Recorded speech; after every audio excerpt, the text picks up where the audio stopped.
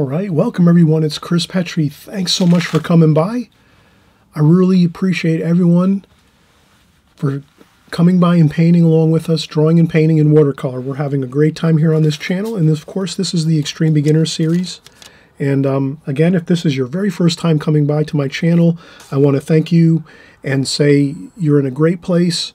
We do watercolors every week here, nothing but watercolors. We do every kind of subject matter you can imagine. We do landscapes, seascapes, beach scenes. We do city scenes. We do flower scenes. We do still life, teacups, coffee cups, fruit, vegetables, vases, flowers, all of that. We do figure painting too as well. Figures, portrait work, everything in watercolor. So this is the one-stop place for you to start out your watercolors and learn and grow from there. So I cover all the methods and techniques you need to learn week after week here, month after month, and year after year.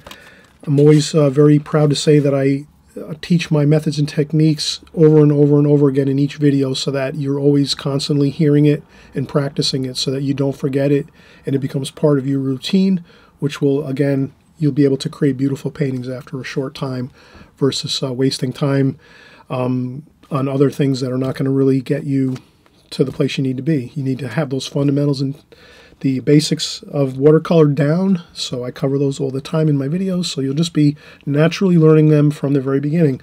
So here, the first painting we're going to do on this series here is a landscape painting. Look how beautiful that looks. We cover all the techniques, methods here, of course.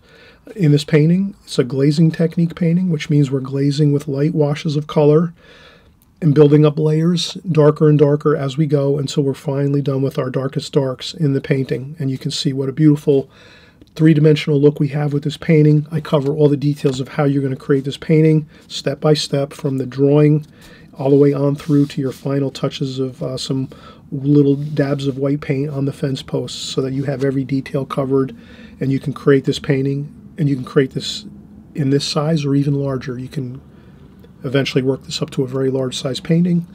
Therefore, you can have a great time, frame it, put it in your place, your house, your home, your apartment.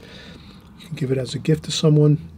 Absolutely beautiful, exciting looking painting of a kind of an overcast day in the beautiful countryside with a gorgeous barn-style house here. We call this a farmhouse, basically a farmhouse with a lake and a river and a green field here, grass and purple mountains in the background. Just a gorgeous design for a painting, lots of excitement, three-dimensional quality to it. And then on our second painting here, we're going to do two today.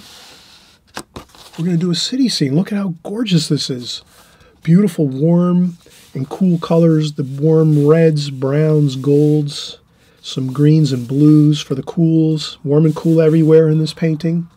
City scene, figures in this painting, so you have some figures. I cover all the details of how you're going to create this painting as well. Everything from the start of it, drawing this painting, to the figures, the glazing, again, glazing technique. So this is the glazing technique. You're doing all the light washes first, the very, very light washes, very light amounts of water and paint. And then finally, toward the end of the painting, you're doing all the darks. And then finally, we do the figures and a little bit of a detail here on a clothesline. And we talk about how to do some extra little fix-ups here and there if you need to in your paintings. If something doesn't go exactly perfect, you can do a couple touch-ups on the clothesline and some different things like that. But overall, a really beautiful looking painting. So these two paintings you're going to do on this tutorial here. Welcome aboard, everybody. So let's get moving. Let's start with our video, and we'll start out with our first painting, which is the landscape painting with our farmhouse and fence posts and beautiful green fields and purple mountains. Okay, let's get started.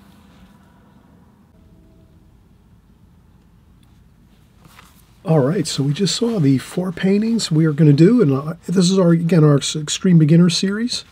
And we're going to start out. We'll do our first painting, which is going to be a landscape painting with a house in the top portion of the painting, and we're going to kind of cover just the basics of how we get to this painting. And it's basically a small composition, so with watercolor, we're just going to basically, a lot of times we're just going to focus on smaller compositions at first, especially your first couple years. Try some larger paintings every once in a while just to kind of get the feel for it, kind of see how it works, all the moving parts work compared to doing smaller compositions. But smaller compositions are really great to work on because it's kind of a focused area of concentration you have with your drawing and your painting. And you can kind of just really, it's like more manageable sometimes. The larger paintings, I know when I first started watercolors, after a while I started right from the beginning, maybe doing some larger paintings here and there, and they were always way more difficult. And so that's why I say, if you can do maybe smaller compositions at first, and then eventually maybe after a year, well, it's up to you. You can try bigger paintings anytime you want, but I just, there's a technique to it. There's a method to doing larger works, larger paintings on larger watercolor paper versus doing these. And these here, smaller compositions, this is like maybe like 5 by 7, 5 by 7, 5 inch by 7 inch, you know, each division here. So a little more manageable to work with. And but you do it, you're the artist, you branch out, do larger paintings when you want to. I'm just saying it's a little easier, I think, working on smaller focused compositions in the beginning. So the first thing I'm going to do is get my hash marks here. Where am I going to put my horizon line, where the uppermost parts of the mountainous areas and land are, and then where's my sky going to start and go up this way. So I think a little more than halfway is going to be good. So if this is halfway approximately, the center here is about halfway. A little bit above center should be fine. So then I'll just start there with my sketch. And maybe I'm just going to get the line of the distant hills. And then there's we're going to just a small house here.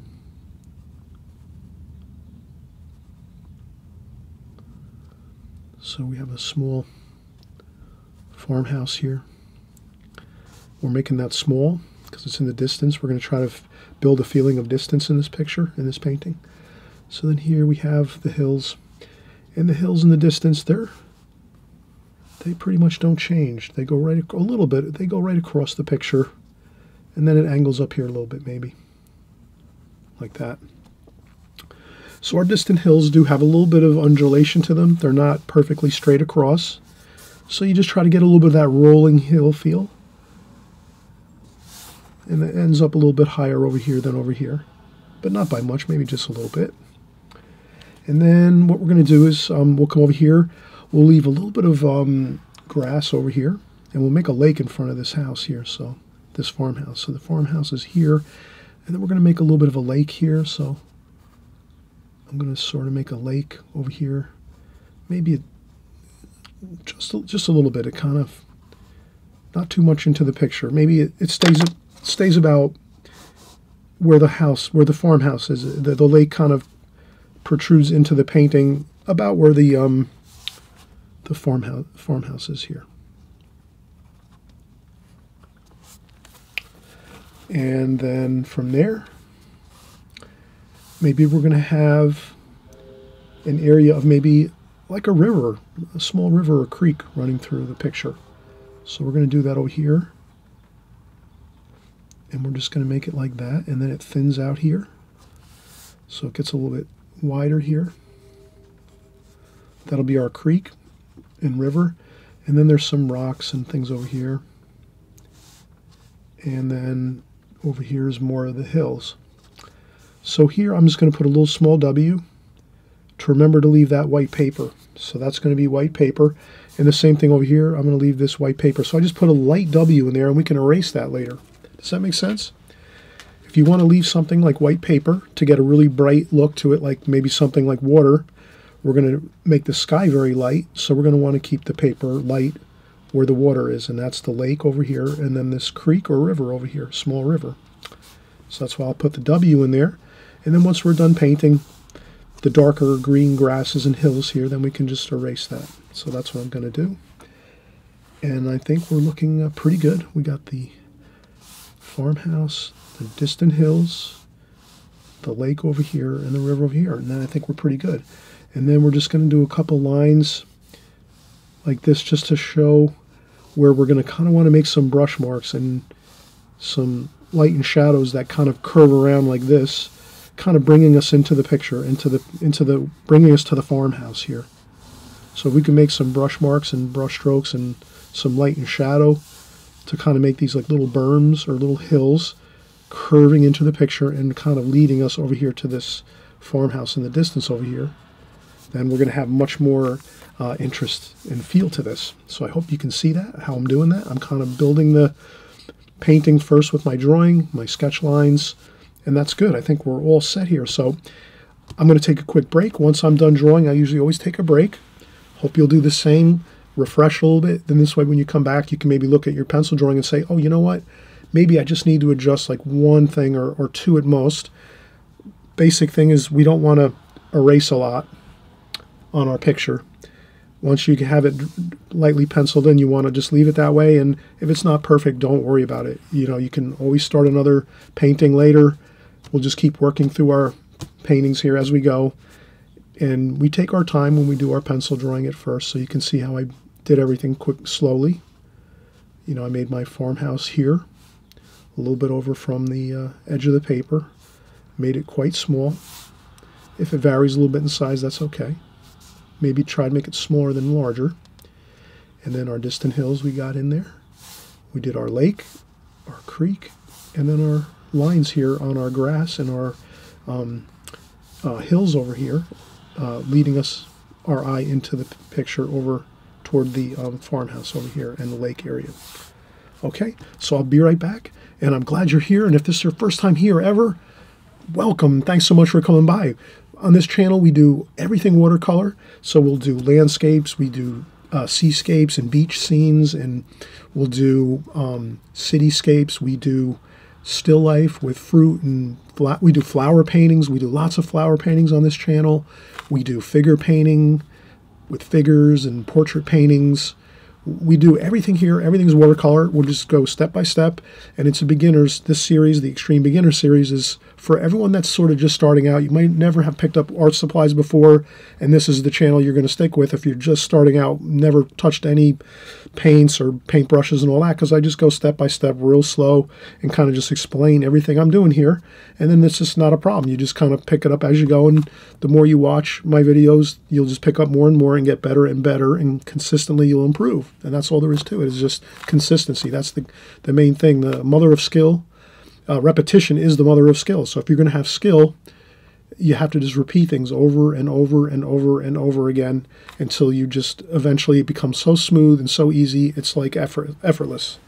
And that's basically how painting is. The more we practice, the easier it gets and the more free-flowing it is and fun. And it's fun in the beginning too. So if you make some problem brush marks, you make some mistakes, you make a bad painting, not a problem. In the beginning, you'll probably make mostly not such great paintings, but a couple are going to turn out really good. And you're going to be surprised because you're getting better, and that's what's going to happen. You'll get better paintings as you go, better paintings.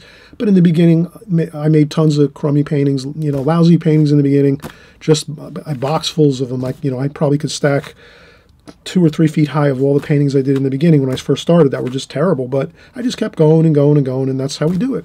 We just keep working at it. Take your time, enjoy, have fun, enjoy the process. That's the main thing. You'll enjoy it when you're creating better paintings, no doubt. You'll have more fun when you're saying, wow, I can do pretty much most of my paintings are coming out halfway decent, and once in a while I get a really great one. In the beginning, most of them are kind of not so good, but you get a couple halfway decent ones in the beginning, and that's great. So you just enjoy that and just say, hey, that's the way it is in the beginning. And then as you go, you're going to be surprised. It'll get easier and easier for you. So I promise you that.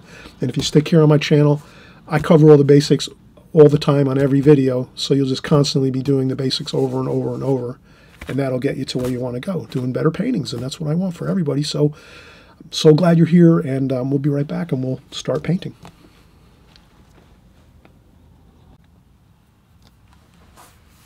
All right, so we're back now, and we're going to I'm going to draw this a little darker. What I'll do is I'll zoom in. I just have to remember to zoom back out again. So I'll have to remember that as soon as I'm done drawing this. I'm drawing it darker so you can see it a little better. So we did our We're doing our farmhouse here. And then the hills in the background. So I'm just going to go across here, and that's the land coming this way, and then there's a hill in the back over here. More or less like a distant mountainous area there. And then we have another bit of mountainous area there. And then here we did our lake shape that goes over this way. And then over here we have a little bit of a creek or river over this way. And we put a W in there for white paper and a W in our lake for white paper. So the two water areas are going to, we put a W in there saying we're going to leave that white paper. And then we have a little more of the distant hills back over here. And then we have white sky, of course. So we're going to put some light blue, maybe some grayish colors. We're going to make this kind of a grayish, cloudy day.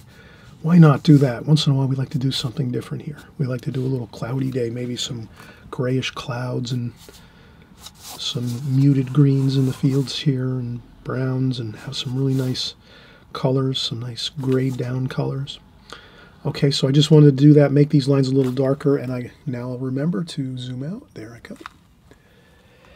And we're going to start the painting. So let's use our beginner paintbrushes. I usually go over them just quick so we have an idea of what we're using here. So I usually go with the Princeton Art and Brush Company. These are like those wood-looking brushes. This is a square brush or a flat brush. I use a Simply Simmons No. 6 round brush. It's a good round brush. These are all synthetic hair brushes. And then this is the brush that comes with the palette, the Prang Oval 16 palette. So I always go over my art supplies first. This is what the Oval 16 looks like when you see it online. Great beginner's palette, perfect. You just spritz the paint like I'm going to do now. 2 minutes before you begin painting, you just spritz with a small spritzer bottle. You can get these at the dollar store for $1. And you just spritz the paints with a little bit of this water. So I'm just spritzing just a little bit of water on there, not flooding it out, just moist, getting a little bit of the mist onto the paint to just moisten it up a touch, and that's good. And you'll see that's perfect. In just a minute, it's going to be all ready to paint. And again, the Prang Oval 16 set, semi-moist watercolor paints. This is my older set, so I just started running out of colors, so I started a new palette here. And I arranged the colors in my own specific pattern, which is warm warm over here on the left, and then cool on the right-hand side. So you can kind of see my colors, how I change them. Once I get the new palette, I pop all these out. They come right out, these paints. So these paint trays come right out, and then you take them all out and you rearrange them and try to arrange them the way I have them, or something similar, where you kind of have your warm colors on one side and your cooler colors like your blues, greens, purples on one side, and then your warmer colors, your reds, yellows, golds, brown, some of your warmer greens. Try to keep them separated. And if you keep them this way, whatever way you set them up, leave them that way every time. Always set it up the same way, because then you'll memorize it. You'll memorize the order of your paints, and this way you won't be guessing where the colors are. You'll just automatically go there. You won't even realize it, but you'll just be going right to your colors really quickly and working on your painting a lot faster when you have your colors arranged. And if you keep them in the same spot all the time, you'll notice you'll just memorize where they are. So that is a real good thing to remember. And you're the artist. You have to set them up the way you want to, the way you want to arrange your colors. That's fine, however you want to do it. And let's start out. I think I'm going to start out with my Simply Simmons round brush here. I think I'll do this in a glazing technique fashion, so I'm going to go with maybe some lighter colors first. I'm going to go with this. This is like a black, so I'm going to go with some black paint there. I have fresh, clean water in my water bucket.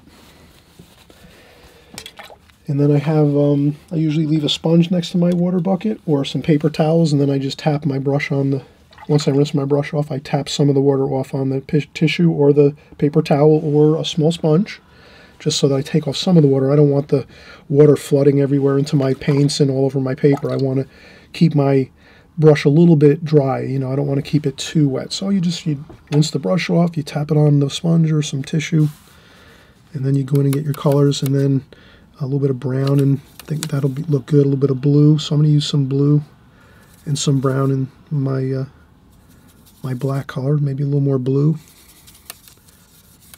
I think it still needs a little more blue. Okay, that looks pretty good. A little more.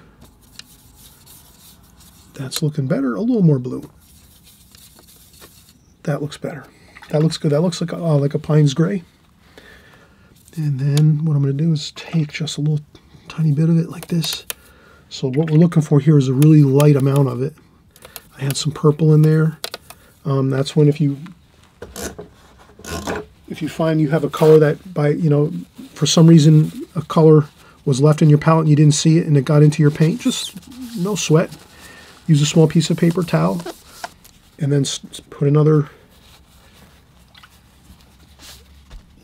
bit of, I want to wash this down a little bit with more water. So I'm just going to keep dipping my brush into my water pail, bringing over some water. You could also spritz some water in there with the spritzer, however you like to do it. But the key is we're doing the glazing technique, so we're going to do lots of light washes and then go over with darker washes. So here I'm going to just do a nice light wash like this. Maybe I'll add a little bit of water to the paper too, fresh clean water. Yeah, I think that's going to look good. Like that. And trust me, we're going to layer these colors. So your first wash, you just go really, really light. Really, really light. Like this.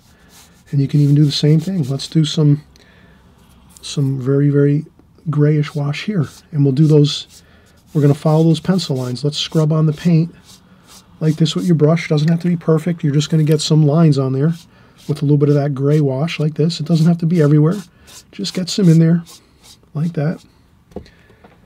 And remember, we leave this area white. We leave that white too there. And along there. Okay, and now you can see we're building some layers here. We're layering the colors. The first wash, super, super light.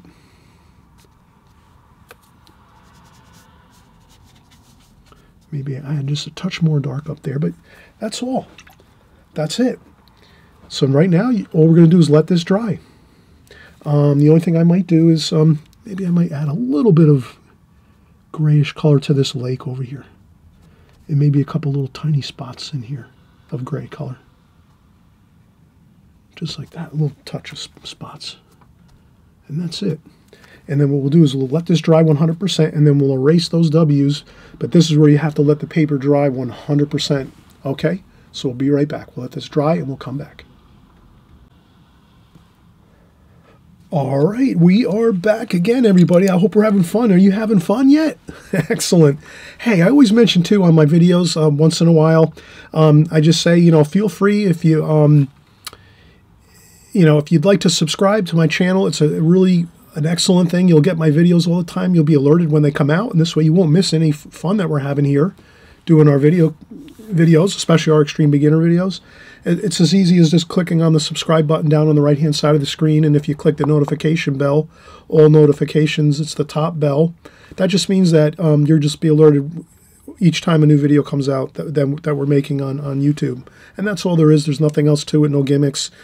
You don't get any emails or phone calls or text messages or anything silly like that. It's just YouTube's way of saying, hey, you like Chris's content, you like his videos, we're going to let you know on YouTube. When you open up YouTube and you're watching YouTube, you'll just see a little bell that says, Chris has made a new video. That's all it is. And it helps me too. It helps my channel grow. So I hope you'll help me. I help you to help me. So I help you paint. And if you help me by clicking on subscribe, we both work. It works out great for all of us. So thanks so much. And thanks for all the thumbs up too. Thumbs up really helped me a lot, as well as your comments, which are great comments. Everyone's leaving fantastic comments in the comment section. Appreciate all the kindness and kind things you say to me and give me all that encouragement. It really keeps me excited about painting on YouTube. And so I'm so happy to be here and painting with you. And we're learning together all the time.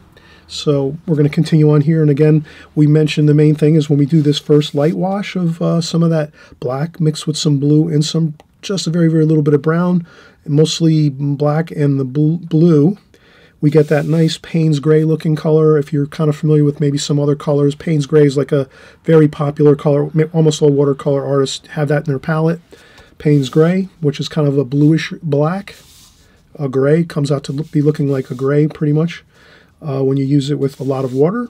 So that's what we did here. We kind of mixed our own Payne's Gray with these colors. You can do that. You can mix all of the popular colors you'll see out there with these colors in this palette as well.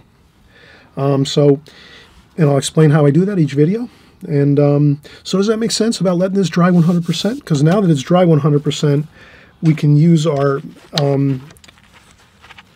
kneaded eraser, and we can erase that W here and over here. Now, if any of you ever tried erasing with damp paper or wet paper, you'll know what I mean. You have to let the paper dry 100% before you ever use your eraser. You have to have your paper 100% dry, because it'll just tear the paper and ruin your paper and ruin your painting. So always remember, if you put little helpful insignias on your paper to remember to leave white paper here and there, wherever it is, the only time you can erase it now, once you've done that, is when the paper's 100% dry. Because if you do this and you go across any damp or wet paper, it'll tear the paper on your watercolor painting, and that'll look just terrible. You'll have to actually throw it away because it'll look so bad. And that's it. Comes off real easy though once the paper is 100% dry. And we're all set and ready to go for our second glazing or our second wash. I think our sky is going to pretty much stay the same. We might add a little bit of orange to it, but that might be later. Let's get our green grasses and purple mountains in. So let's get some purple here, mixed in with some of that gray, like that. And then again, I rinse my brush, dry off a little bit of the water on the tissue or a paper towel or a sponge, and then just get a little bit of water in here. You can see there's not tons of water flooding around. Can you see that? I've just got a little bit of water in these washes. They're a little puddly here because we're doing light washes, but I don't flood my palette at all with a lot of water. And then here we're going to do this purplish mountains in the back. That'll give us that nice feel of distance in the back, purple mountains and hills. And I'm just going to go across easy. I have my hand on the paper at all times, so always remember that. When you're painting watercolor, my techniques, mostly when I teach newer students, our Extreme Beginner series, you're always going to see that when I'm painting, I'm using a very, very firm, tight technique where I have my hand on the paper at all times while I'm using my brush and even my pencil too. So I have my hand on the paper resting down, and then when I touch my brush to the paper, then I just slide my hand very lightly across to the right while my hand's lightly on the paper now, resting on the pad of paper. And that's how I get my brush stroke nice and even, smooth, and it's not going off in 15 different directions. See, I just do it nice and easy. And you can even hold your hand down and you can keep your hand in one location and move your brush quite a good distance, maybe an inch, and then you have to slide a little more, and then you can move more. But you can kind of see how it's kind of like you can do about an inch or two. Actually, if you really stretch out, you can stretch out. You can get a lot by hardly moving your hand at all on the paper, but that's technique. You have to practice at it. It does not, you can't do this overnight. It takes practice. Just keep doing the practice, that's all. So I'm just showing one of my techniques here, keeping the hand firm on the paper, and then you can come all the way across here. Then you have to lift your hand a little, slide across, and go again. And that's how you do it. And you can do a nice, great purple mountain right across the back there of the painting in the far distance.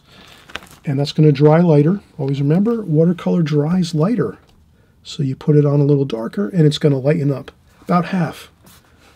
So if you put something on that's really, really light, it's going to even lighten up a whole lot more. You'll notice this will dry up pretty light once it's dry. So, okay, now we're going to go with our greens. We're going to start doing some really, really light greens. I'll mix some of those greens with that little bit of leftover gray. And I think this is good. Maybe a little bit of gold, that yellow, lemony yellow, and some greens. Let's see what we can get with this. So we're going to do the same thing over here. Rest my hand on the paper. Maybe we'll do some over here. Start over here, hand on the paper, and then just slide across, really easy, like that. And then maybe another bit here, like that. And you can kind of see we have the beginnings of our grass and hills over here. And again, we're doing this in glazings. And now I'm going to start to move my brush around a little bit. Scrub around on there. Put some over here too. Okay, so that's all. And we leave some of those little bits of white. Can you see how I've left those little bits of white in there? If I zoom in a little bit, you'll see. I've left tiny little bits of white lines. So I left little spaces in between the purple mountains and the green. And that just gives us a little more interest. Like it looks like there's more layers to things going back into the painting. I'm going to zoom back out again. Okay, so we're doing our light wash of green. So it's that lighter green in the, this is like a leaf green or an olive green with a little bit of gold, yellow, lemony yellow. And then we just sort of got that going on to the paper here. And then we spin around. So I'm going to start to do my lines, my directional lines like this. So I'm just curving around. That's all. Now I'm using more of a, I'm holding my brush off the paper a little bit. I'm not really resting my hand on the paper too much because I'm just holding the brush really hard on the paper and just spinning it around like this. I'm just making some brush marks and I don't have to worry too much. I can just throw them on like this as long as I know I'm not going into that lake where that white paper is. I want to make sure I'm leaving the white paper for the lake. And then I do this here. And we're just doing those lines like this, right around.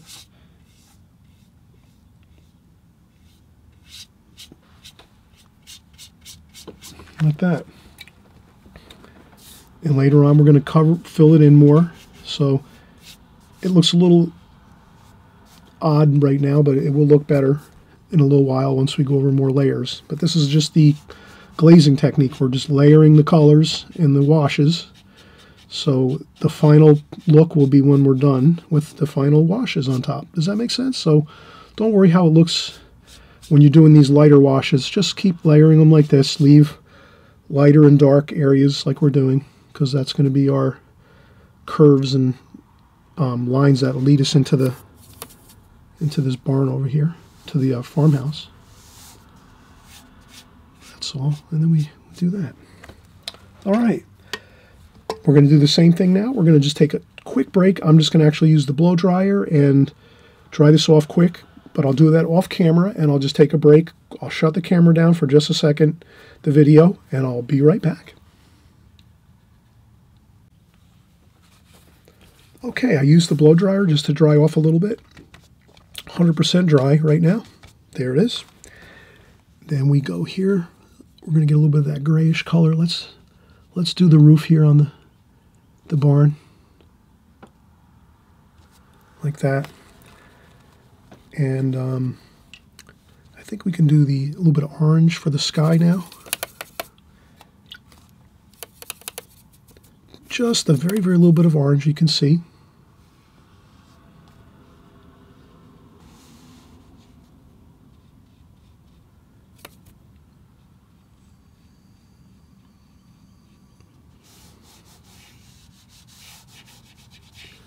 Just like that.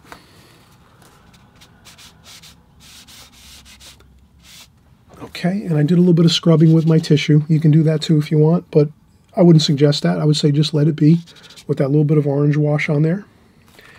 And again, we're doing this in layers, so you're going to see we're going to have it. We're going to make it look really good as we go, as we build up the layers. All right, so we're going to go a little darker now here. I'm going to use a little bit of that purple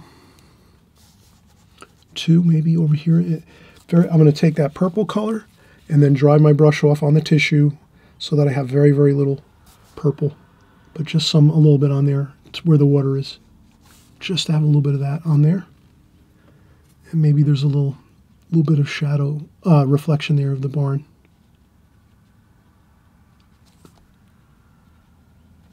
Like that. Excuse me. Sorry about that. I have a bit of a cold. I'm sorry if I coughed on the camera here on the video. Okay, so there we have it. And let's get some more gold. So now we're going to start gold and green, maybe some darker green. Let's do some darker green here. A little bit of brown, green, gold. Okay, so now we're going to start getting some more darker colors. Wow, look at that. Isn't that great? We're going to start to get, and we're just going to do the same thing. We're going to just hold our brush and swing the brush strokes around like this. And do that, and just kind of, there we go. And swing the brush strokes around. And then maybe we'll add some blue. And there we have it. Now you can get some of those darker colors in there. And then you can swing them back in too. Like that.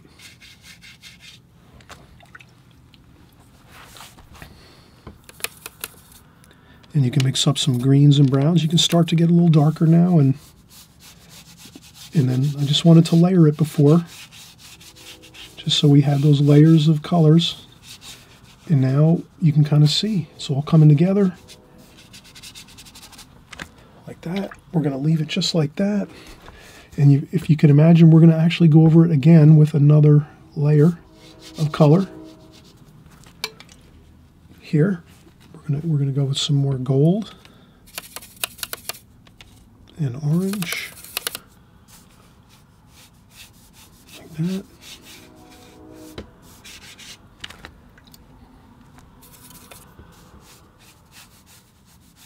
Like that.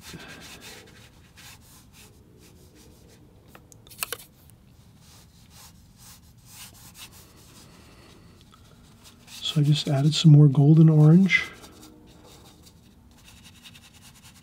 And I try to get these lines in along the tape. So when you lift up your tape, you want it to be nice, like a good crisp line there. So don't worry about that. Just make sure you try to get that tape line covered good, so that when you lift up your tape, it looks good and finished, like a finished line. And that looks good. And then we're going to go with some gold. Some gold and some light green. More gold here. I'm going to try to get this a little lighter, so I rinse off and try to...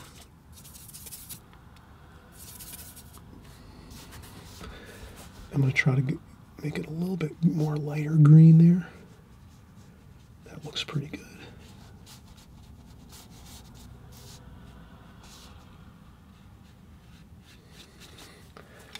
Then again, if I need to clear off a spot on my palette, good.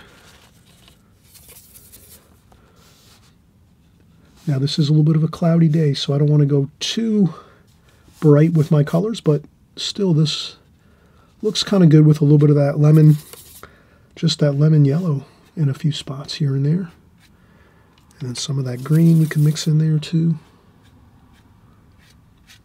And again, I'm just always doing those round curved lines this way.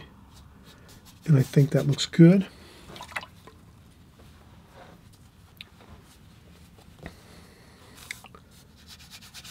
You can smooth out some areas if you think it looks too... You can always smooth out a little bit as you go, kind of get a little more blending. But I think that looks pretty good. Once it dries, I think you're going to see that it looks pretty good. I'll get a few more darks over here, maybe some rocks along here. We'll put a few little darker darks over here, some rocks and things on the shoreline where the water is, the river. There's a little creek here. Some rocks there, maybe some rocks over here too, some little dots. Just make little indications. Does that make sense? Indications of some rocks. Doesn't have to be anything fancy. Little tiny dabs of spots. Bigger rocks over here, tiny, tiny ones with the very, very tip of the point of the brush, barely, just little tiny specks like that over here along this area. And then over here, same thing, tiny little specks of rocks. That goes a long way, making little tiny details like that. It really does look good. Kind of finishes everything up. And then here in this far distance, you wouldn't see any rocks or anything because it's so far back in the painting. It's like a mile away over there, or a half a mile approximately, so you won't see any rocks back there, just the purple mountains. And then here we have the, let's make some windows. I think we're coming to a conclusion here. So we have, for this part, we're going to do some windows here on our farmhouse and a door. Maybe there's a door here. And we're making these colors light too. This is a little bit in the distance. You know, it's in the middle distance. It's like in the middle of the painting. So you figure this house is about a quarter of a mile away from us, or not even, maybe an eighth of a mile away from where we're standing. And then about a half a mile away or a quarter mile away is the edge of this riverbank here. And then as you go back into the mountains there, that's like a mile or two away. So you can see how we've built a beautiful amount of distance in this painting, and that really gives it such an incredible look. Having a three-dimensional look to your quality to your paintings will really enhance the beauty of it and the excitement of it. You'll see that once you do this painting and you finish, you'll look at it and go, wow, I can't believe it, how good it looks. And that's pretty good. I think if anything we could do, I'll say let's leave it like this. We could do a few things. We could do, I think we could do maybe some fence posts, maybe. That might look good.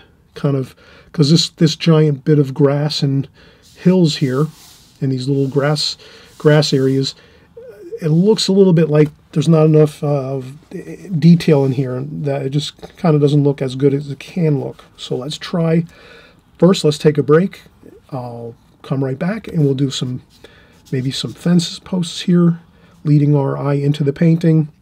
And then once we do that, you'll see it even enhances the painting to a whole new level. Okay, so we'll be right back.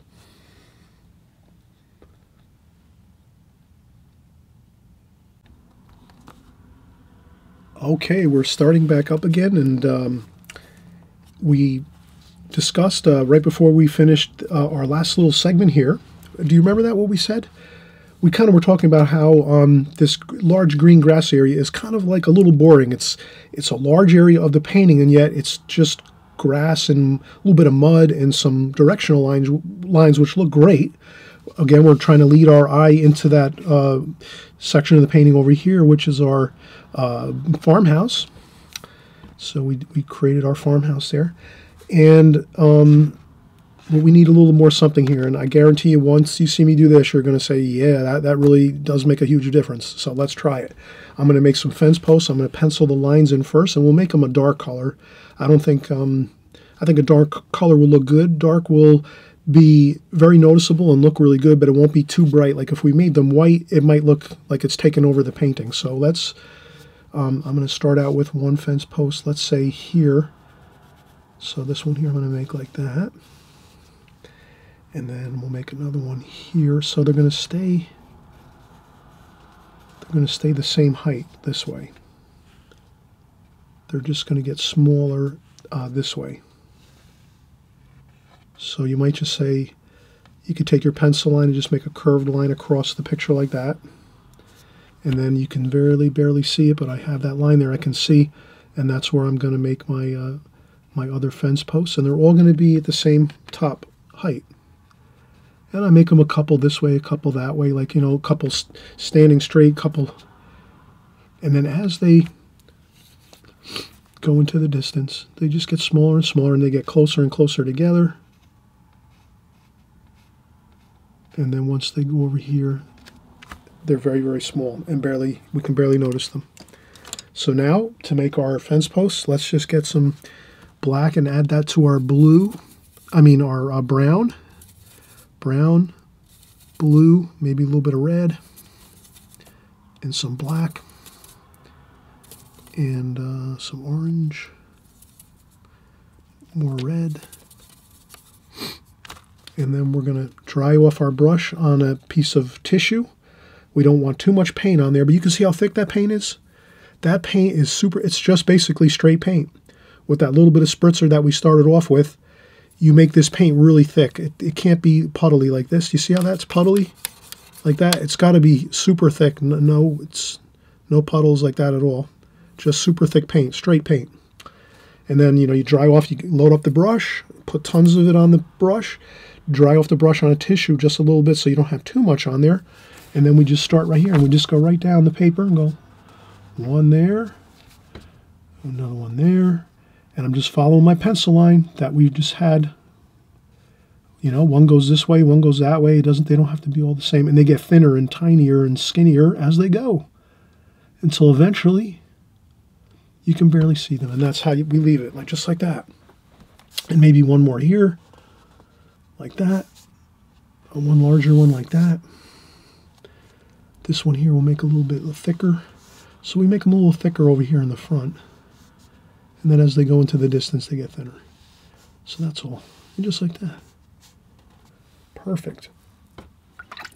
Now, does that look a lot better? I think it does. And then to just make it even more exciting, we're going to do a little bit of white paint. So that now I'm going to take some titanium white. You can get this in a tube, a small tube of titanium white paint. Any white paint will work. I will make sure that I clean my palette off just a little bit. I want to clean a section of my palette for just the white we're going to mix now. So I'm going to just clear out a little bit of palette, a little bit of yellow, a little bit of yellow and brown to make like a yellow ochre looking color. Yellow and brown. Yellow and brown. Touch of orange. That kind of looks like yellow ochre. Then I dry off my brush. We put some white paint on there like that.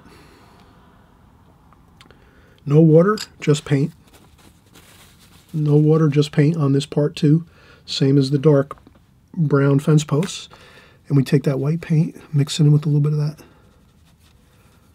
golden color, golden brown color. Like that. And then we get our brush, load it up with that color, like that. We dry off a little bit on a paper towel or a tissue. And then we'll really dry it off a lot. We don't want hardly any on there at all, but just a little bit. And then we try it out. We're going to try to do some wires here. Like this. And we just try to swing them across like that. And then over there we can barely see them. Like that. Another here, a couple there. And we dry off again, 100%, almost, just a little bit left on there to get the smallest bit of. Then we can take our finger and just blot up a little bit of, you know, kind of, once in a while, don't be afraid to go in there and scratch a little bit at your painting with your fingers or the brush and just mellow out a couple, you know, scrub off a thing or two.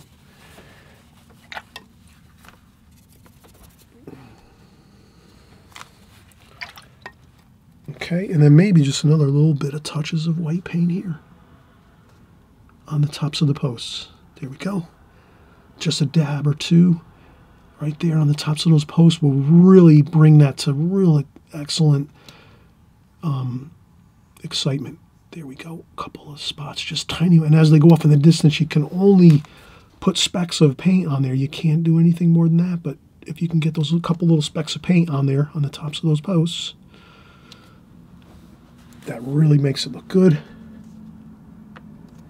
And then we can get that straight paint like that. Like that. And then it's a cloudy day, so we're not going to have too much shadows here. So I'm not even going to worry about the shadows on these things. We could add a little shadow, maybe a little purple with that brown. And maybe a little shadow here. Maybe it's high noon. So there's just a little bit of shadow going this way here. Like that. So maybe a little bit of shadow. Just a little small shadow underneath the posts. Those will dry, those small shadows.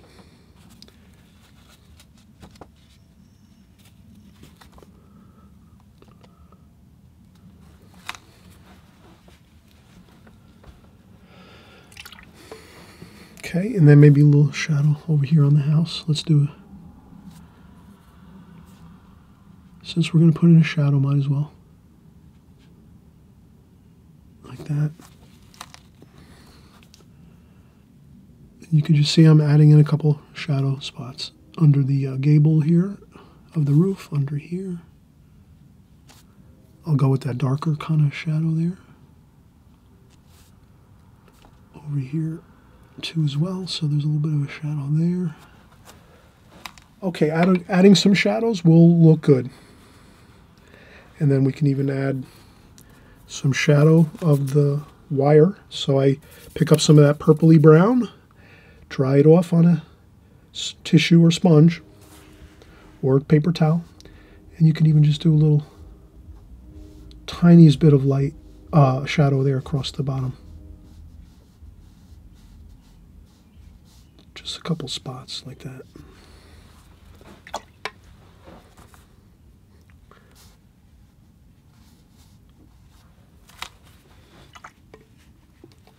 That just has some fun with your imagination when you're looking at it.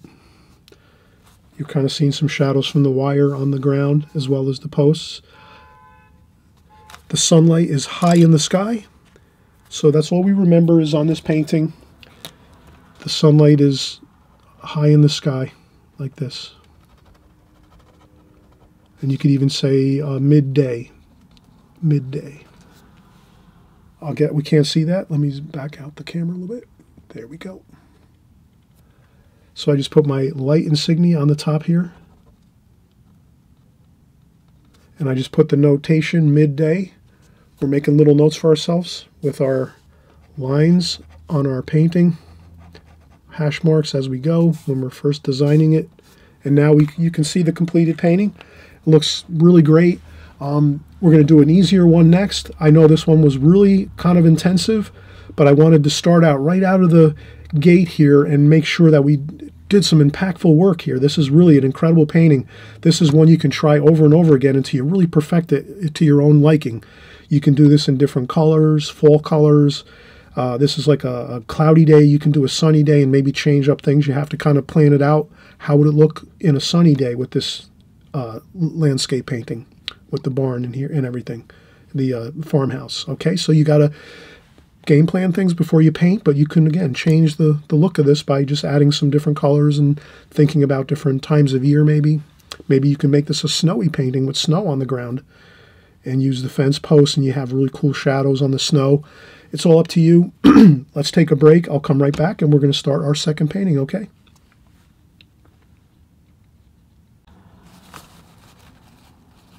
Okay, we're going to come back and do a little more painting. Let's do one more painting. I thought we were going to do 4 here, but we can't go too nuts today. We have to kind of keep it, a little bit, reasonable here. So we've completed one really beautiful painting. I think this is really just a great, awesome looking painting.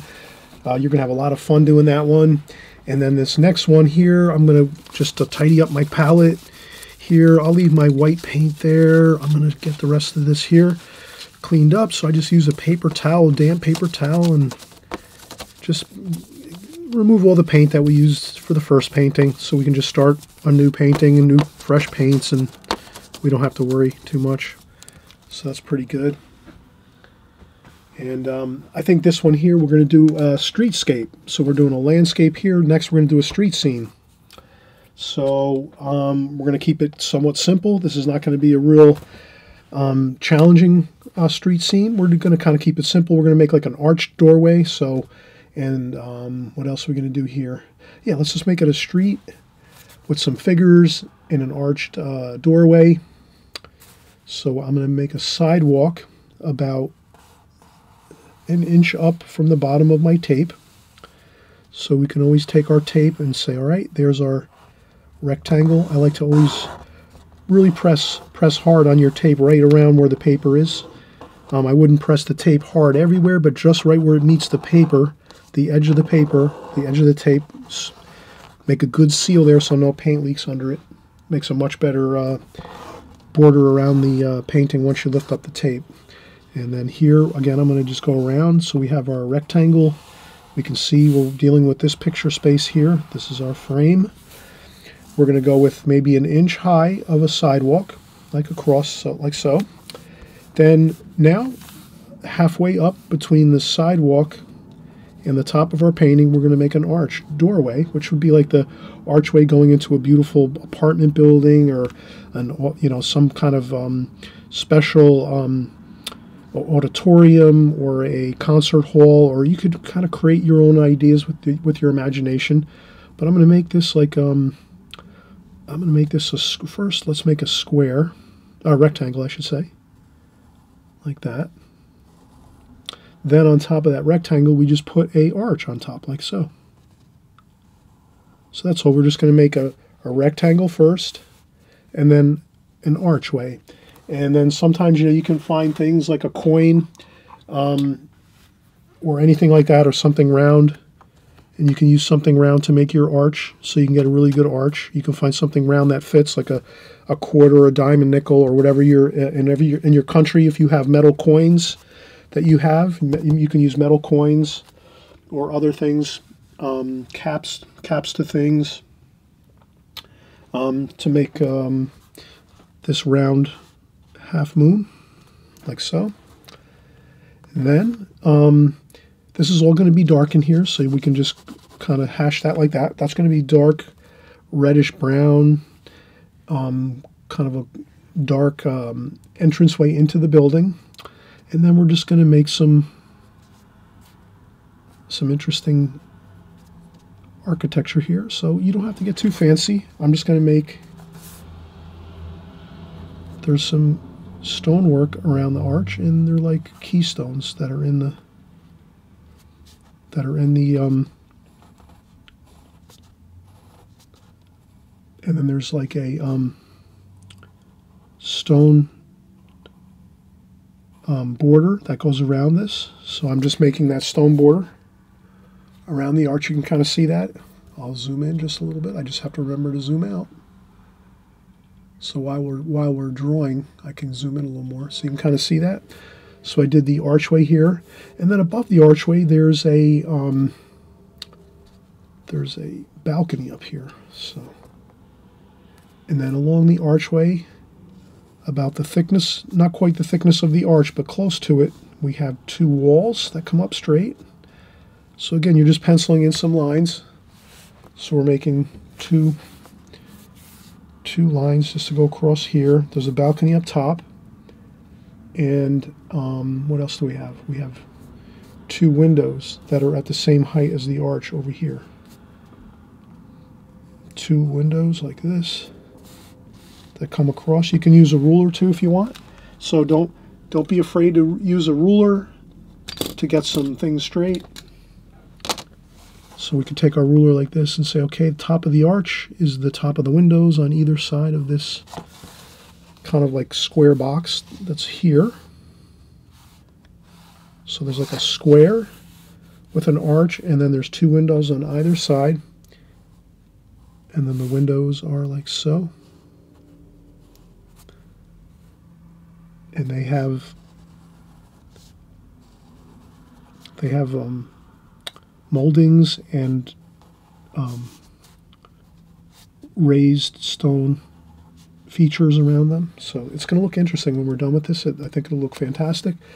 So we have 2 windows here.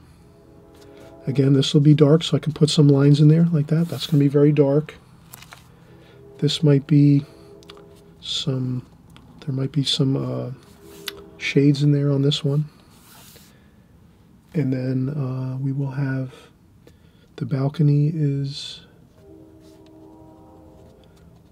up here, and it doesn't go, it goes about halfway across here. So the balcony ends about the center of this here. So if you could see that, the center of this wall here. So this is another window here, and this is a window here. This is a wall and a wall, and then at this wall, the center of that wall is where the balcony is. So then we just make the balcony across here. Doesn't have to be perfect. We're going to make some balustrades, so some balusters. And then we just make some lines like this, and we'll paint those in later, but just so we get some lines in like this going across. And then on top of that, more window. These are doors. These are actually like, these look like large doors where you can walk out onto the balcony. And there's a wall in between the two. So these are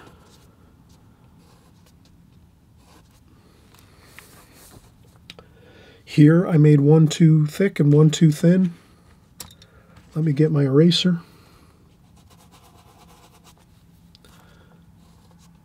That's better. There we go. So these are even. So you can kind of see. Now you can do this much more loosely. Don't get as detailed as I'm doing it if you don't want to. But you can kind of see how I'm just lining everything up. Like the center of this wall here. This is a window. Window. Wall, wall, wall over here. And then this is the arched doorway into the building. This center line of this wall here is the edge of the balcony here. And the same thing would be here. The center of this wall is the edge of the balcony here. And then these are the two large doors that are for the balcony. So people can walk out on the balcony and get some fresh air and look out over the street. And then I think for that, that's good for there. And then the windows above these on the second floor are the same thing. They are a little bit higher than the bottom of the balcony. So I'm going to start on there.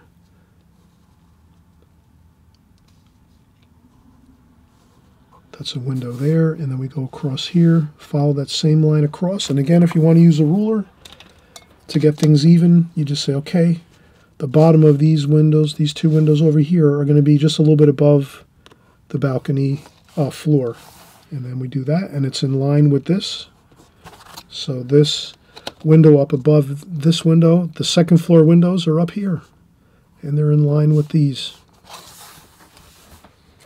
And there's some shutters on these like that. And then there's shutters there and there. And I'm going to not be perfect about it. Don't be perfect with this. But just kind of see how I'm getting things located where they are. So within this rectangle, everything is fine now. We have everything there. Then from this window over here, we have a little bit of a clothesline connected. So this person is putting out some clothes and things, towels, like that. So there's some clotheslines there.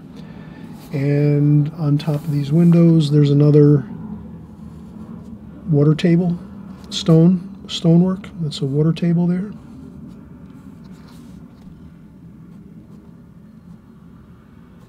Okay. And that is good. And then the last thing we're going to do, I'll sharpen my pencil just a little bit. I'm going to just create some figures here. So maybe we're going to have some figures outside. They're about, we're going to make carrots. Basically use the carrot feature, the carrot technique, to make some really good figures in your paintings. You just pretend you're drawing a carrot, and it really works great. I use this when I do a lot of my landscapes. I'm trying to find a piece of paper here to kind of just do a quick rendering. So when we're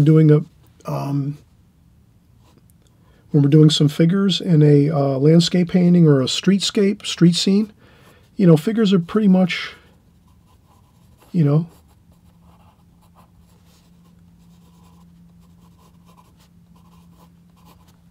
they're kind of like carrots, basically, right? So if we saw a carrot like this,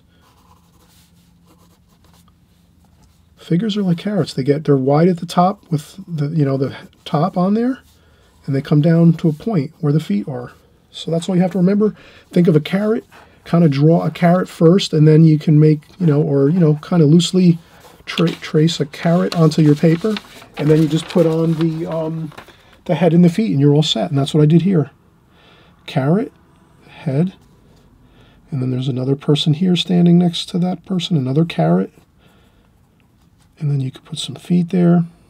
You don't even have to worry about the feet on the figures, and then you have maybe another small child there, so it's just a tiny carrot there for a child, like that. And so you have two parents, maybe they're with their child, they're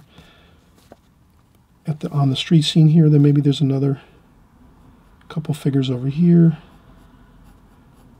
You know, maybe this one's in motion, they're walking, but again, the same thing, carrot shape, like that. And then maybe another child over here too. So you have, that's all, and then we'll paint those in. And that's all we need. And then now we're going to take a break. We'll come back and start painting. You'll be surprised. The drawing takes the longest. Does that make sense? You're the artist. You have to remember that your pencil drawings and things like that, you have to take breaks. I went through this pretty quickly. Take breaks. Maybe break it down into 3 parts. Maybe get this done in 3 parts. Or if you want to make it even more simple for yourself, if you're just starting out and you don't want to get into all this detail, maybe just make it one simple feature. Maybe make it the one square here with the arch and a couple figures next to that. Try that first. Then maybe, a week or 2 or a month from now, maybe then you try a little more of it. And if you do it and maybe you branch out and do it a little bit larger each time. The first time you just do the square with the arch doorway and some figures. Then maybe the next time you add on a couple of the windows, practice that. Do another one like that, another composition. And then maybe your third time you're doing your composition, you add in all of the windows and then the second floor too, up here. With the balcony, and then maybe the clothesline here and the windows and shutters.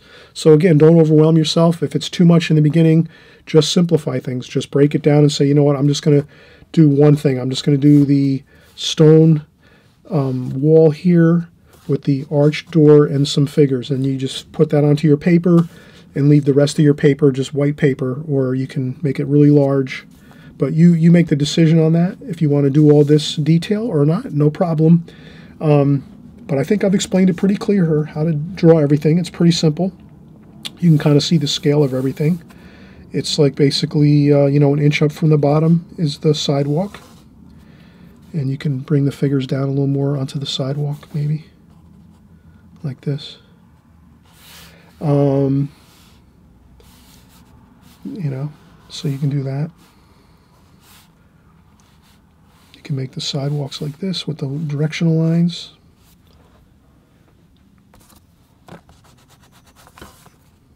So you decide how much you want to do, how much or little, or you might want to just skip this one. You might not like this one so much, but you really rather do this one.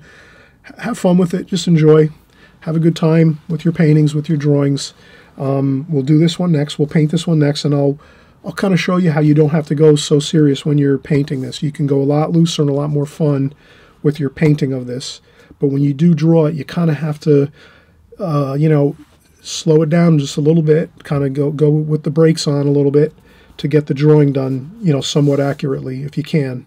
Then once you get into the painting part of this, you can go a little more fun, a little more free, and I'll show you how to do that next, okay? So, be right back.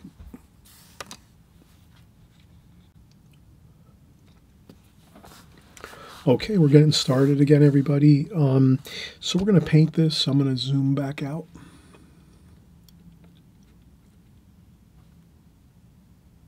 And I'm going to take the approach that for this is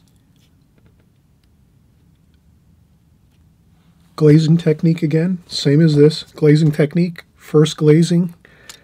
What we'll do is we'll use our flat brush here, I think. And what we're going to do is try to mix up our colors. Lots of colors, light washes. I'm going to clean, dump my water in the water pail. I actually have a pail next to my art in my studio here, next to my art table. It's a large, like 5-gallon bucket. So whenever I'm done with my watercolor, the water here, you see how the water's kind of murky looking and muddy looking? I always change my water at least like 2 or 3 times during a painting, most times. So whenever the water gets muddy looking, I'm going to put it into the water bucket. I put it into the water bucket, start out with a clean bucket here. If I run out of water, I usually have bottled water or nearby.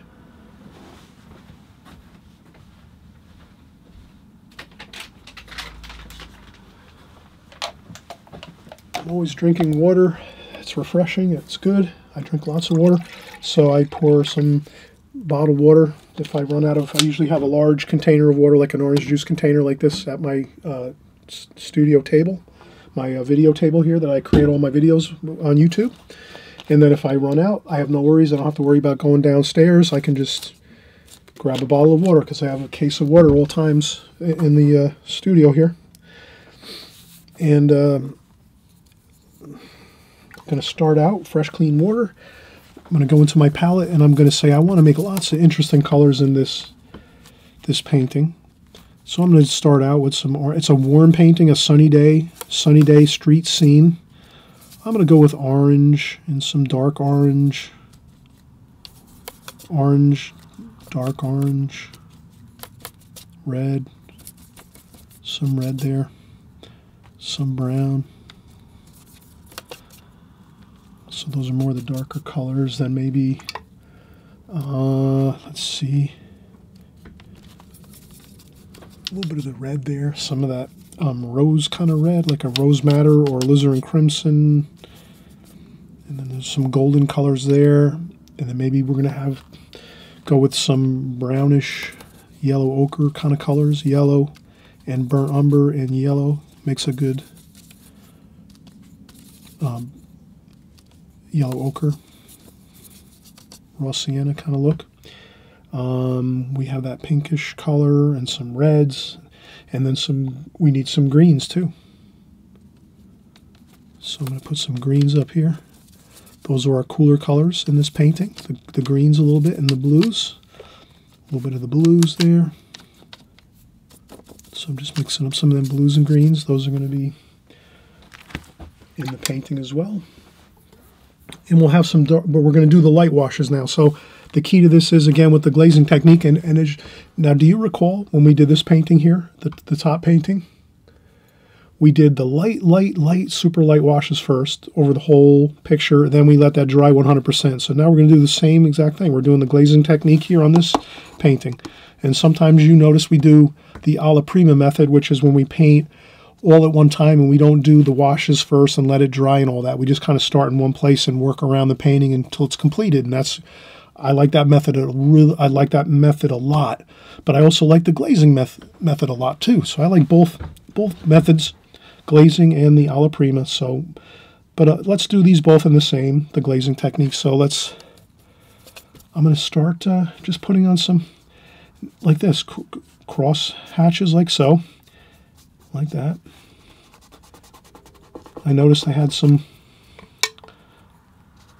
other splotch of color there. There was a little mess of color there. Not a problem. You can always wet it and lift it up and you don't even see it. And then we're going to do some golden colors. And then I'll take some wet water and just kind of just cross hatch some gold. Maybe even a little bit of that really yellowy color, the yellowish lemon yellow. And the basic thing is just use the cross hatch, use this flat brush like this. Like this, and we're just going to build up the glazing in the layers. And then there's some green there too. I'm going to take some of that green, put some of that green here and there just to get some of that cooler greenish color going on. A little splashing. You could do some splashing too. These are stone buildings, so add some texture to it. It's got some good texture with the paper too. You can kind of see that paper looks good. So you can scrub around too. You can do some finger painting if you want, like that. And then we do some mixtures of all the colors maybe together, just like this. And just like that. Just like that there. And then you just cross hatch everything like that. Then you just, That's all you have to do, and that's the first glazing, and that's it. And if you want, you might lift up some spots and make them lighter. Like maybe that's a little bit lighter, the stonework over here. So I'm going to make this stonework over here a little lighter. So you can see I'm dabbing up the paint there right around this archway. And then maybe over here too, there's some brighter spots. But other than that, we're going to leave everything the way it is. We wanted a good light glazing of color. Some beautiful, all the colors, the greens, the golds, the yellows, the reds, the oranges, the rose reds. Everything is in there. On that first glazing, you let this dry 100%, and then we'll come back and we'll start filling in the darks. And you'll notice that, wow, is it going to look so incredible once we start putting in the darks of this painting. The archway, the windows up top on the second floor, the balcony area. You're going to see how this will really transform into an absolutely incredible looking painting for you. And it's just a composition too, so always remember, don't worry about it. This is not, you're just practicing your compositions here in a smaller format, focusing in on your energy on the smaller composition where you're working out your colors, your washes, your sketches first. And then, you know, from there, once you're kind of getting familiar with everything, doing your smaller compositions, then you start making larger paintings as you want. It's up to you. And you can even go smaller than this too if you want to make half size. So maybe 3 inch by 5 inch or 2 inch by 3 inch. You can make even minier versions of this too if you like with your paints and everything. But I think this is a good format, like a 4 by 6 or 4 by 5. That seems to be really good, where you're really kind of can see everything really clearly, and you're kind of using your tools, your brushes, your paints and everything, and it's kind of working in a good way where you're getting the feel for it, and you can kind of start enlarging things from there if you want eventually. But even small ones too, if you want to do mini versions of this, that's fine too. If that's what you like to do, you're the artist, you decide. We're having a great time here, we're having fun. So let's come back once this dries 100%, and we'll come back and we'll start doing our darks.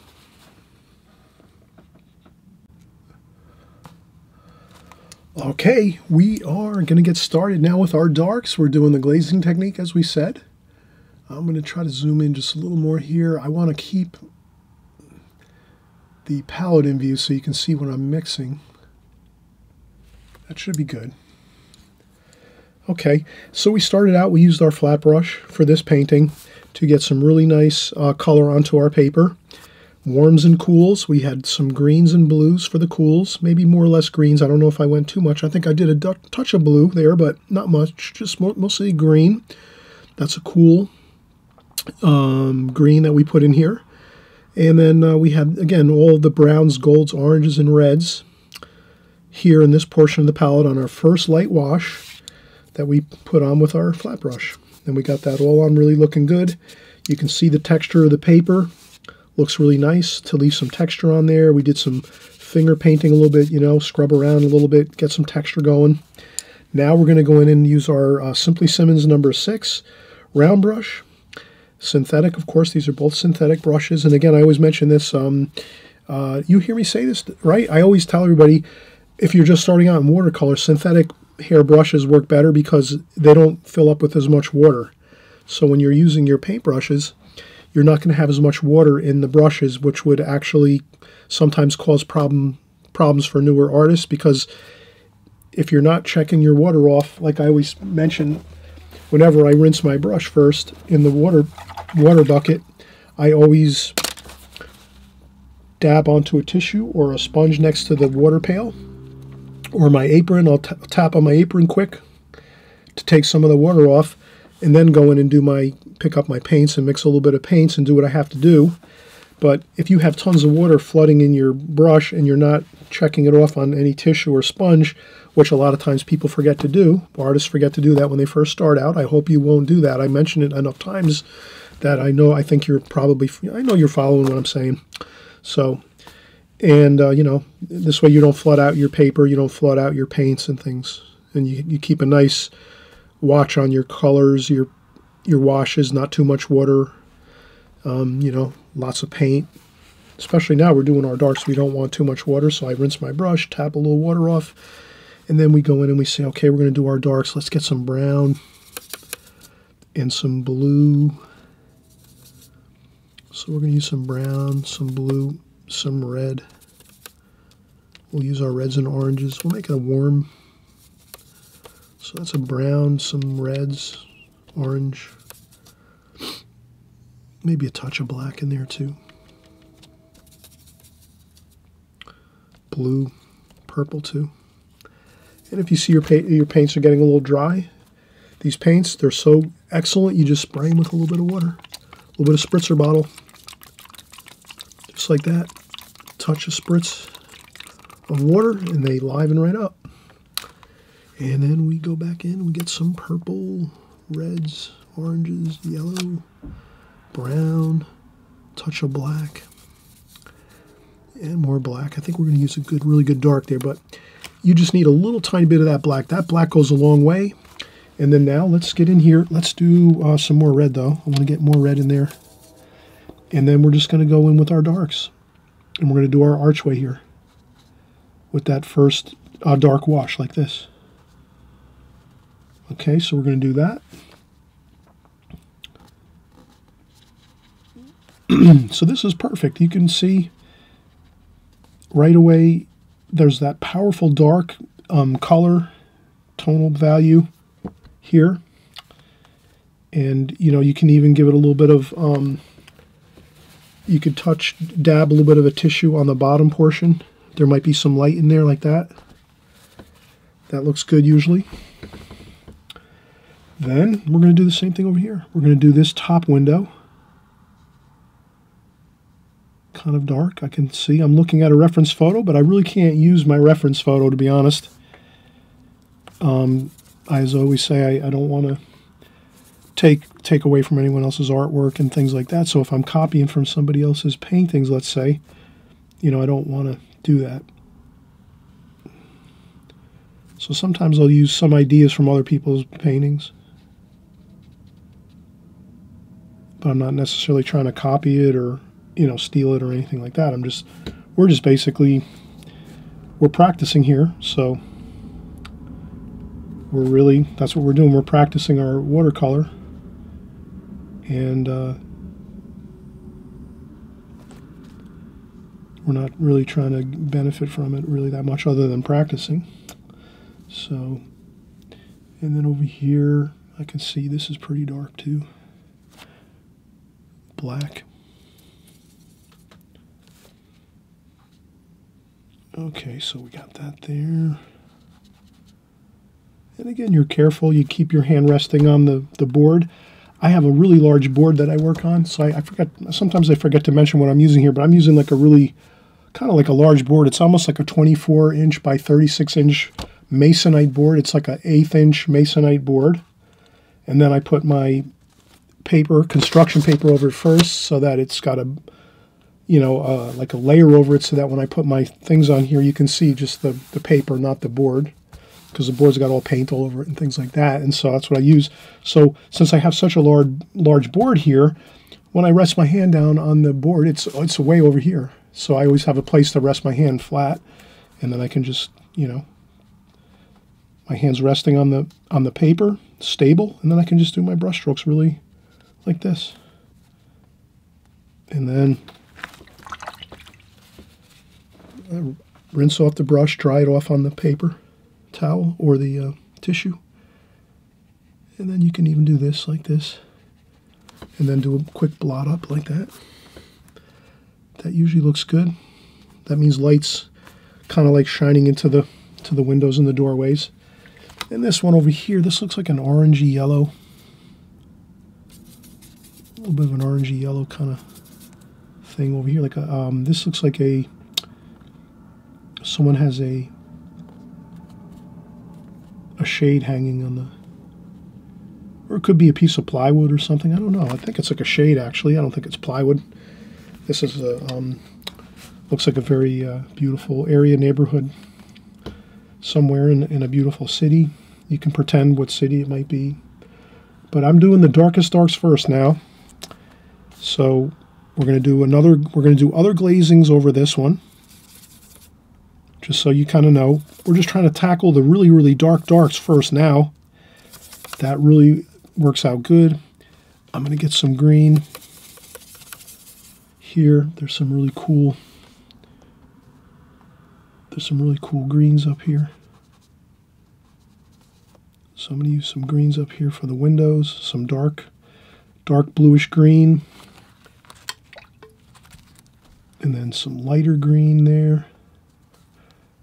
And then I'm careful to keep my window color above this balcony, because we have the balcony and the balusters and the railings here. So we're going to do that next.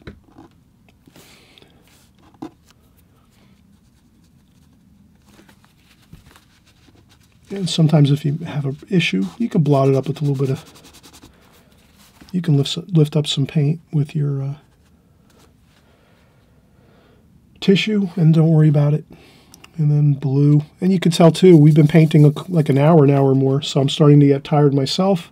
So when you start to get tired, you don't worry about it. You take a break, you come back at it the next day. I'll press on here and get this video done so we have a good video to work from. So, you know, I want to make sure you have some good work to do for this weekend to work on. So I'm going to press on here and get these this painting done. So you can see here, darkest darks.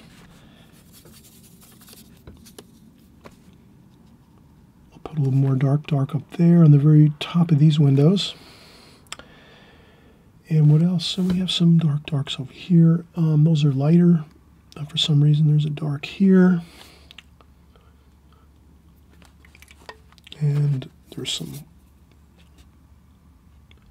and you can kind of see I'm just having a good time here. I'm going to get some shutters on there. There we go. So we have some shutters there.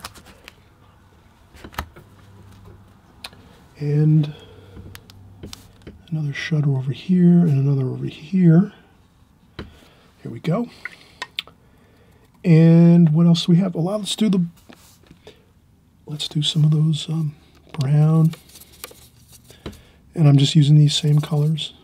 Green, brown and green.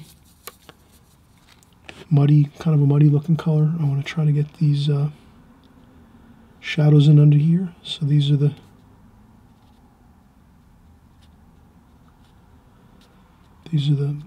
balusters on the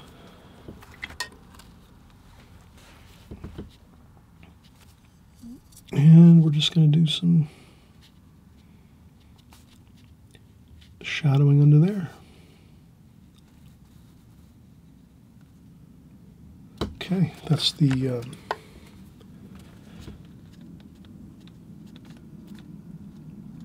those are the balusters for the railing. And then there's some more shadows under here. And then there's some dark greens over here. And this is some more darks under here. So these shadows will go right down here. And they kind of go around there. They go over here. They go over there like that. Okay, there.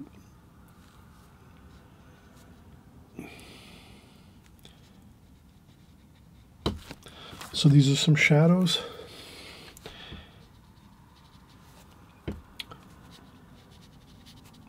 And I'm just trying to follow the shadow patterns, and these are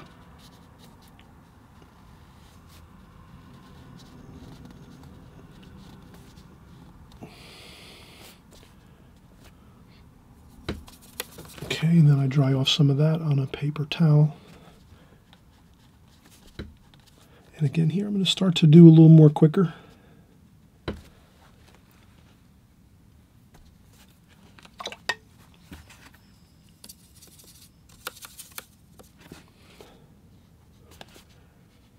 I'm going to do some lighter shadows. So these are some lighter shadows here. that we see. Like that. And what else do we have here? We have, that's good there. Maybe I take a little bit of splashing. Splash around a little bit on this page just to get a little texture going. You might be thinking, oh no, that'll lighten up. You can also dab off a little bit of the speckles, but you want to get a little bit of texture going. There we go. And what else do we have here? Let's, more shadows over here. Light's coming from this way.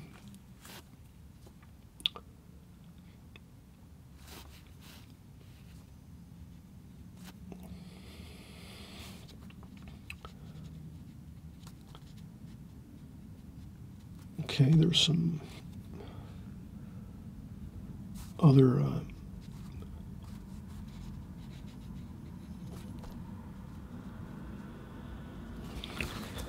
that looks about good. For, you know, we're really, I'm going to do this here. I'm going to do a couple lines for the sidewalks. And all we have left now is the figures and a few other things. Let's do some, let's see, let's get some,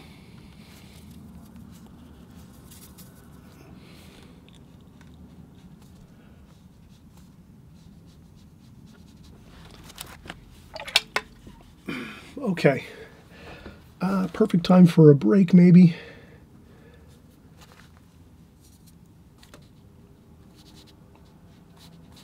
I'm just doing a little bit of the shadowing here.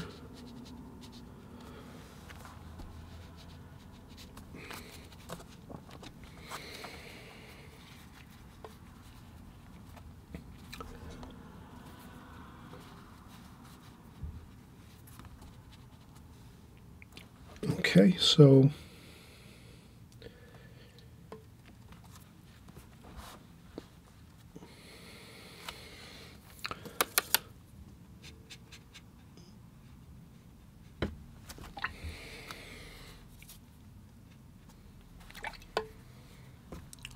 a little bit of green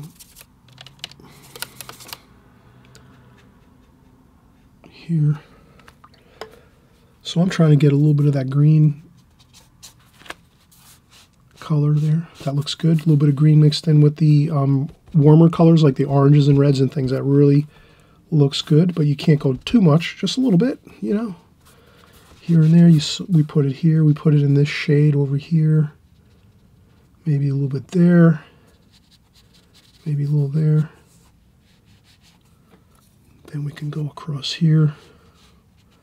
A couple more darks there. Then over here we're going to do that clothesline, so we're going to leave that pretty much simple like that. All right, so let's take another break. It's great to take breaks. You always hear me say that. And I always mention too, hey, if you haven't, if this is your first time here, again, welcome everybody. Thanks so much for coming by. I appreciate it so much. And if you're just starting watercolor, this is a great place to be. I always pride myself on doing all the basics, all the fundamentals of watercolor, the methods of the methods and the techniques that you need to learn when you're starting. Because if you don't learn the right techniques and methods when you're first starting watercolor, it becomes frustrating and most people give up with watercolor. But I know you're not going to give up on it because I'm kind of sharing all the fundamental basics you need here on my channel. And you can always go back and look up any Extreme Beginners video. I've been doing them for about maybe 6 months now. So if you look up any Extreme Beginners, you just type in Extreme Beginners Chris Petri on your YouTube search, and you'll find all my videos. And there's not there's like maybe about 20 now or 30 videos I have that are Extreme Beginners videos. And when you look at them, you can go from the very first one, you look at them by date, and you can say, okay, where's the first Extreme Beginners video that Chris did? And you look at that one, you'll see at that one I show you everything, in detail, the brushes, the palette. I explain everything in more detail, but I also keep refreshing everybody as I go with each new video. So I'm hoping you'll see that I'm really making an effort to, if maybe you don't do as much binge watching, on YouTube, if you don't do a ton of watching of videos, but somehow you found this video and you're saying, oh, what do I do next? if you just keep watching my videos from here going forward and you hit the subscribe button below, this way you won't lose my videos. You'll be alerted each time a new video comes out. You just stick with us here each week, week after week, month after month, and after a year or two, you'll have watercolor. Really, you'll have a handle on everything, the basics of everything, and then you'll just, from there, you can do as much as you want from there. But you will have the basic fundamentals from that point. After about a year of watching my videos, you'll absolutely have that solid base of knowledge that you need, because I cover those methods and techniques every week, week after week, and month after month. And so we're going to come back again, and I always say, take some breaks, have fun, and you know, you can. What's great about watercolor, you can paint one day, and then 2 weeks later, come back and start working on it again. You don't have to do this the next day. If you want to start this painting or this painting up here, you can start it on one day and then come back a week later and start working on it again, or 2 weeks or a month later. If you have something you're really busy and you can't get to it, you could take it at your own pace. Do it at your own pace is what I'm saying. Don't feel like you have to do this every day, but I do suggest practicing drawing with your pencil or your pens 10 to 15 minutes every day. That's the only thing I say. Please, please, please practice your pencil and pen drawing every day. Just pick it up and draw one thing a day. An apple, an orange, a pen, a paintbrush, something you look out your window, a tree, a house. Try just one thing a day for 10, 15 minutes. And as you practice drawing day by day for 10 or 15 minutes, your drawing skills will just skyrocket. So try doing that. That's really going to help you tremendously. Okay, so we're almost finished with this one. Let's come back in about 5 or 10 minutes. I just want to take a quick break, and we'll do the figures, and we'll do some of these towels and shirts and things on the clothesline over here, which is going to make a nice little interesting place for our eyes to look at for a few seconds as we're browsing around in our painting when we're looking at our beautiful artwork here. So we will be right back.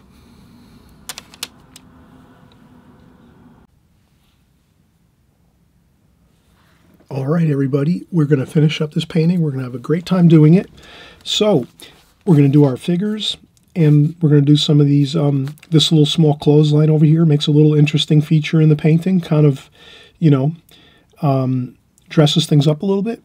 So let's start out. We're going to do maybe some figures. So I'm going to use my, this is the stock brush that comes with this set, with the Prang Oval 16 set. It's a synthetic brush. Again, synthetic brushes are great for newer artists because they're actually, they don't hold as much water. So that means you're not going to be flooding out your paintings with too much water, or your palette with too much water in your paints. So just a great way to go. I'm going to make some dark over here too, some purple and blue. So purple and blue, and then some of that reddish brown. You can kind of see we're going to do. And then we're just going to do some of the figures here.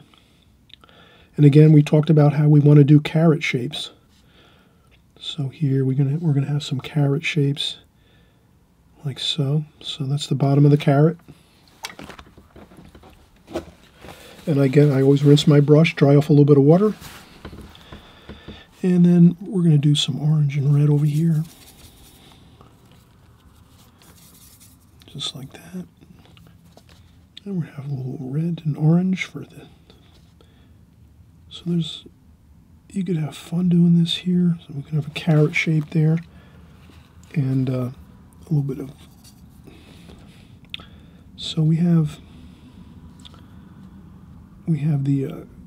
we can pick up different colors. So, you know, you try to pick up different colors and make these colors a little, you know, interesting for your for the figures. You know, you want to change up some colors, purples, reds, blues, like that. So I'm going to do that. And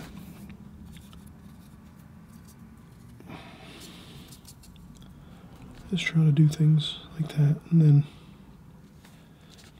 I'm trying to make the little, there's a child here. And a little bit of a shadow. So there's some shadows along the bottom here of these figures.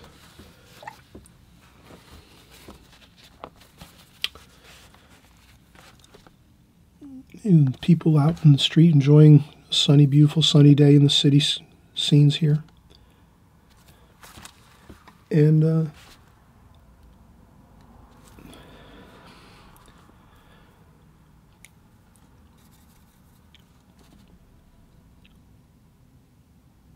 Again, the carrot shape works great. And there's these figures over here. I'm going to have a figure over here. I'm going to do like that. This person's maybe coming out of the building.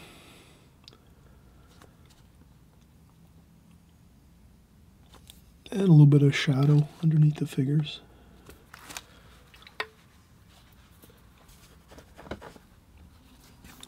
Again, you can't go wrong with the carrot shape for the figures. So you start out kind of like a carrot shape and then come down to a point like that. And then you can make some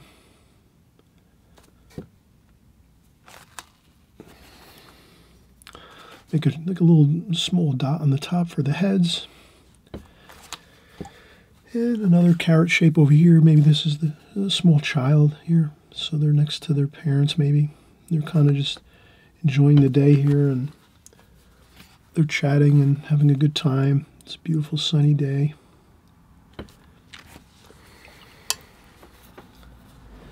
And that's good. We have our figures good. Then we're gonna come up and do these clothesline area. So I'm going to use some of the greens and blues. So like a greenish blue, not too dark, for the shadows. So let's do that. Let's get the shadows under here. And a little bit of blue maybe mixed in there, and maybe a little bit of that purplish.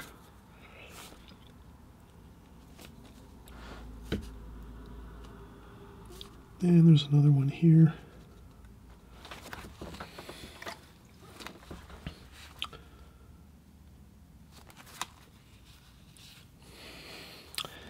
And we can even touch these up a little bit too, because I think I kind of painted over them a little too much. So that's what I'm going to do. I'm going to paint around them a little bit. That's what we'll do with our white.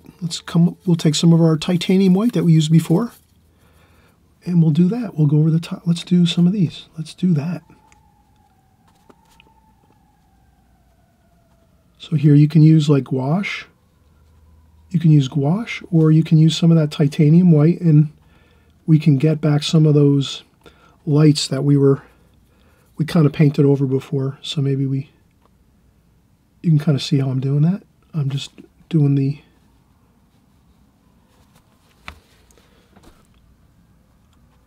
just like that. So we have just a little bit of interest over there.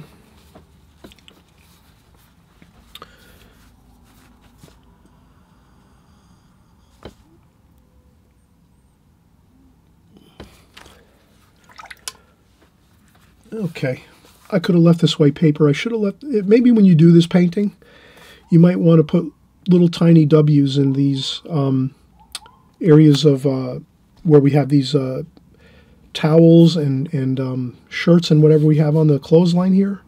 If you put a W in there and you leave that white paper, it's a little easier to paint around it with the shadows and some of these other colors up here.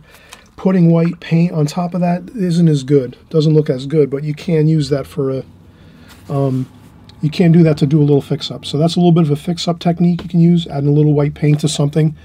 And then here we're going to do the same thing. But this here is fine. This looks great. You just take a little bit of that yellow ochre color, which is basically titanium white with a little touch of the golden orange and brown mixture. So it's not straight white. It's got a little bit of a golden color. And then we just put a couple dots of light on our figures here. That really looks good when you add some light to the tops of our figures. So that's what we're going to do here. We're going to put some light on top. Like that, like this. And that looks much better. Like that. And that's it. We have a perfectly gorgeous street scene. Maybe a really super bit of couple really darks there, here and there. Like you can go in and mix up that real dark over here, which is like the brown and blue and purple with some red. Get some super darks. And you can start putting in a couple really dark accents in here along your painting.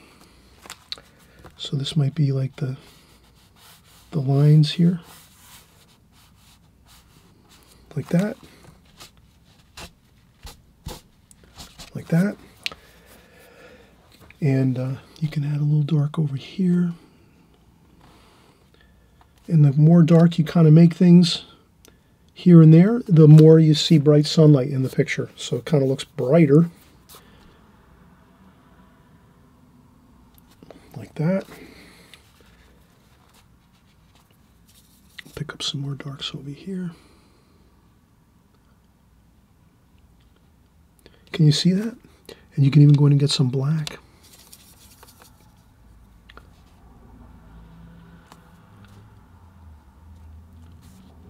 Some black like that.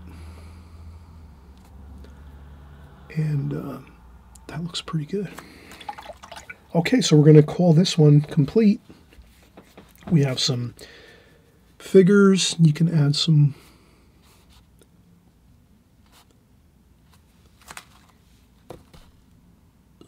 shadowing a little bit there.